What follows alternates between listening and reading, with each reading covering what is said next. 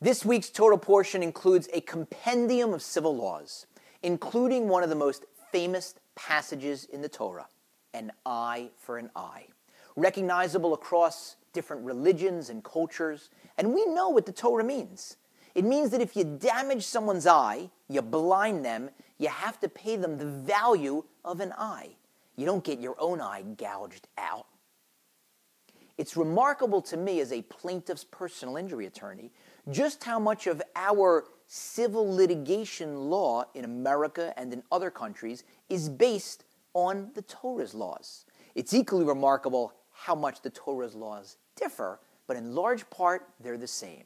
For example, we get to argue to juries, no juries in the Torah, but there are juries in America, and tell the jury, ladies and gentlemen of the jury, no amount of money could give my client back his eye, could give him back his sight, could make up for the harm that the defendant did to him.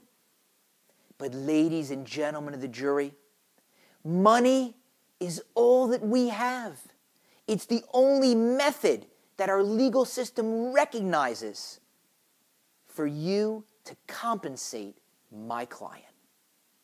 And so it's all well and good.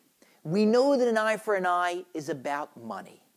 But why, if God meant money, didn't he say so? He could have said the value of an eye for an eye, but he didn't. Why not?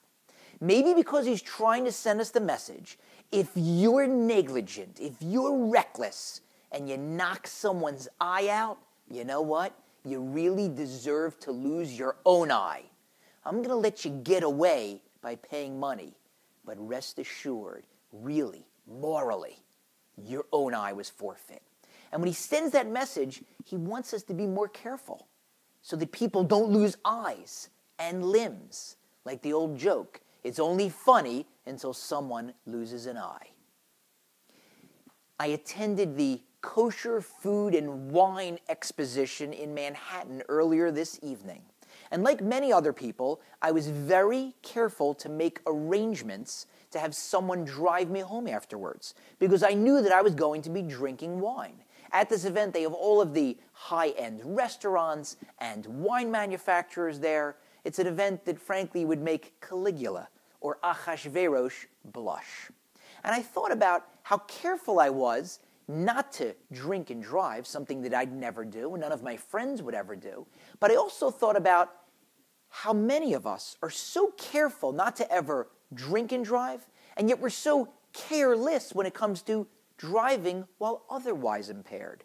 Studies have shown that if you drive while texting, you're about 4 times more impaired than if you drive while drinking or after drinking. And that makes sense, because the drunk fellow may be zigging and zagging and weaving, but at least he's looking at the roadway. The fellow or the woman who's texting is not. I tell this to my friends, and one of my friends once said to me, "Are you kidding? Texting? I read the New York Times while I'm driving." He was so proud. You know, that's all well and good, until somebody like that, God forbid, becomes one of my clients, a victim of catastrophic injury. I'm the guy who spends his days at work sitting at his desk looking at autopsy photos because somebody got killed because some knucklehead was texting.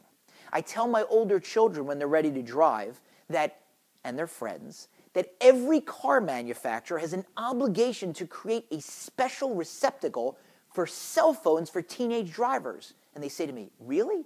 And I say, "Really." It's called the trunk, because we know teenagers are anatomically, biologically incapable of not responding to a text when it comes in. And so many adults are as well. It's not just teenagers that ought to keep their cell phones in the trunk. So let's do ourselves a favor. Those mothers who are texting with their kids in the car, husbands with their wives in the car, people with their parents in the car, people driving alone with other people on the roadway. Let's stop endangering ourselves. Let's stop endangering our family members. Let's stop endangering other people on the roadway. Drive safely.